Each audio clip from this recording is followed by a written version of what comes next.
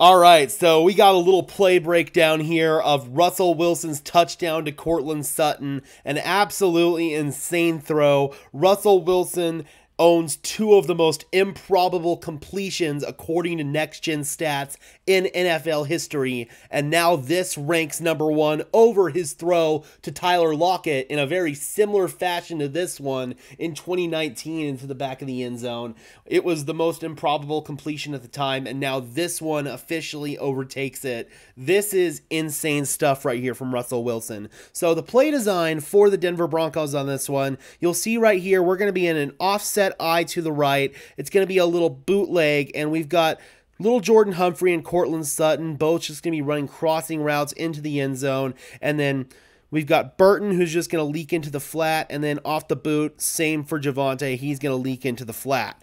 And you'll see here, Russell's going to take the snap, and pretty much both of these reads are covered. Javonte is 100% covered right there, and then Burton, you got 90 in the way right there. I believe that's Shaq Lawson, and that muddies up the window, and even then, it's really well covered. This is great defense by the Bills right here. He can't even really squeeze this into the end zone to Sutton either, because there's a chance that it would get intercepted. This is just great defense right off the bat from the Buffalo Bills, and you'll see right here that Shaq Lawson's going to be flying into Russell Wilson's face. His initial read was not there, so he knows that he's going to have to go into play creation mode, and this is a play that Russell Wilson would not have been able to make last year. He shed 15 pounds in the offseason in order to be able to make defenders miss just like this, just like he did for all of those years in Seattle. I mean, this is vintage Russ right here, being able to spin out of the pocket, and at this point, he's just like, all right, I'm just going to launch this one up into the back of the end zone here to the pylon.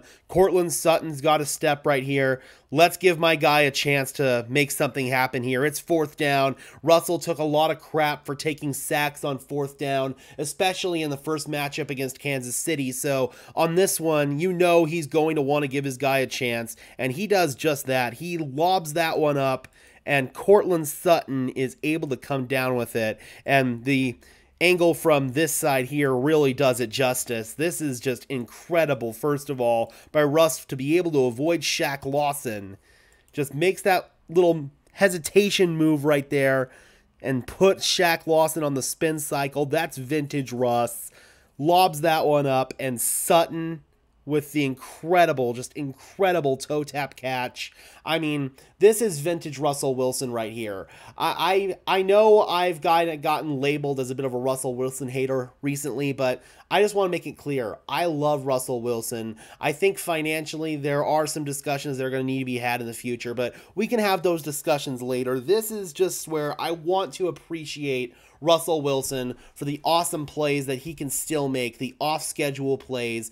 This kind of stuff right here is what we absolutely love to see from our quarterback, Broncos country. I love this all across the board. This is vintage Russell Wilson. This is the Russell Wilson that the Denver Broncos traded for. This is the Russell Wilson that the Broncos gave the big contract to. And if he can harness more and more of these kind of plays throughout the season, then we could seriously have that argument about keeping Russell Wilson around. We might have to do some restructuring on his deal, because his big money, his $50 million money, is going to really start to hit the bank soon for the Denver Broncos, and it's going to be a lot harder for the Broncos to be able to sustain this kind of winning formula. But right now, man, I have to give Russell Wilson some love here. I will always give him love when he deserves it, because this play was effing awesome, Broncos country. Alright guys, be sure to leave a like on this video, as well as subscribe and ring the bell so these videos appear in your notification feed. I would really appreciate it, guys. Those are two free and easy ways to show your support. Helps tell YouTube's algorithm to push us out, and helps us get seen by more and more members of Broncos country just like you and me.